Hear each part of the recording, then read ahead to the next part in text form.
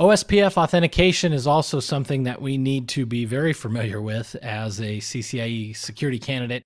There are two types of authentication that OSPF supports. It supports plain text as well as MD5 authentication. Now, we can configure this in the routing process, or we can also configure it on individual interfaces. So there's two ways really to apply it, and I'll show you both methods. The key is still going to be applied on each interface regardless of whether we enable authentication in the routing process or on the interface. We can also configure two key IDs on an interface if we have a shared interface and we want to use different keys for different peers.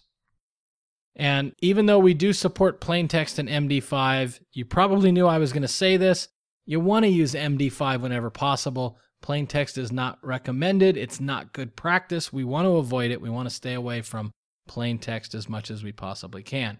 But I'm going to show you how to configure both. So this is how to configure OSPF plain text authentication using the first method, which is applying the authentication inside the routing process.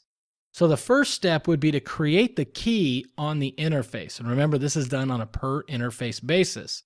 So what I've got here is interface F00, IP OSPF authentication key C1-CO.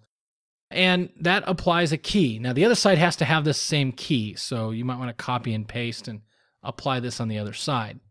The next thing that we're going to do is configure the authentication within the routing process. So we go into router OSPF 10, which is our process ID for this particular router, and we give it the area 0 authentication command. Now any interface that is in area 0, even if there's other interfaces other than F00, they will now require authentication, so they better have a key configured on them or you're going to be in trouble.